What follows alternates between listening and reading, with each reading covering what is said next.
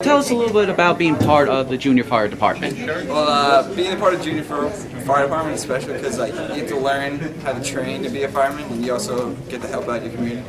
Juniors is really fun. I joined a couple years ago, and we do a lot of hands-on training with the regular members of the fire department, and we also get to do fun things like Germany and Lake George. Junior Fire Department is a great organization where we participate with the fire department and do activities with them, and also have our own trips, and we interact with the community and everyone else around it. It's been fun, you know, we have parades and stuff, we have a lot of training, so we've gotten down a lot, it's a lot of fun. Tell me about this trip to Germany. What's it all about? What's your role? Us and the Germans, we have a partnership. It's like to exchange how we train and stuff to learn, and we also get to see everything in German too. I saw the itinerary. It looks like a lot of fun. We get to go through Europe. I've never been there before, and it looks like a lot of fun. And they came here last year, so I know a lot of them, so it should be a good time. We're really excited for the trip. It's 9 days there. We're really excited to be with everyone again. Last summer we were with everyone, and we're hoping to have a fun time with them this time. Very excited about the trip. The kids, there were 14 attending.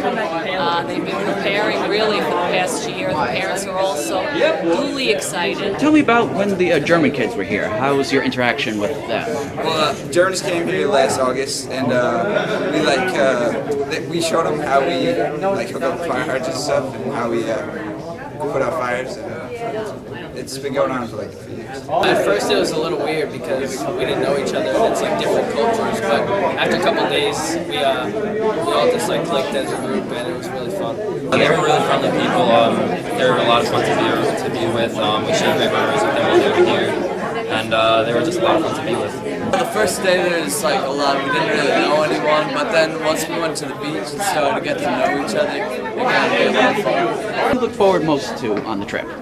I like to see Europe for the first time and learn how they do stuff. Look forward to exploring Europe for the first time and getting to see how it is. We just look forward to being with everyone and just hanging around with them, having fun, training with them, and doing all the fun activities that they have planned for us.